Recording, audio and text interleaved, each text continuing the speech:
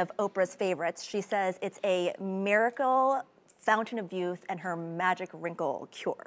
So I'm going to put a little on your hand. I'd do that. Oprah did. Yeah, Oprah did it. All right, so here, we're going to rub it right in. How come it's red? I'll show you in a sec, Steve. So this is made from growth hormones of human Look, foreskin. the wrinkles has just disappeared. I can't even ball my hand up. But so it's made from human foreskin.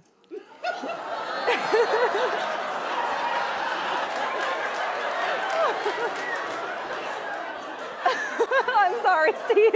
Boyfriend have been in a good relationship for quite a moment now. Yeah, years. yeah, for 7 years. Now he's an early 30 and you're a late 50. Yeah. But somehow you both look the same age there. I mean, you know, there's something to be said for being with a younger man. I suck baby's blood. And put it on my face.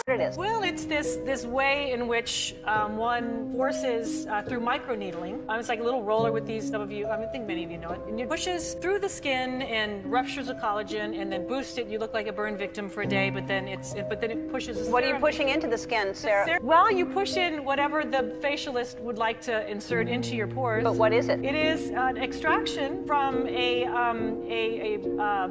piece of skin that came from a young person.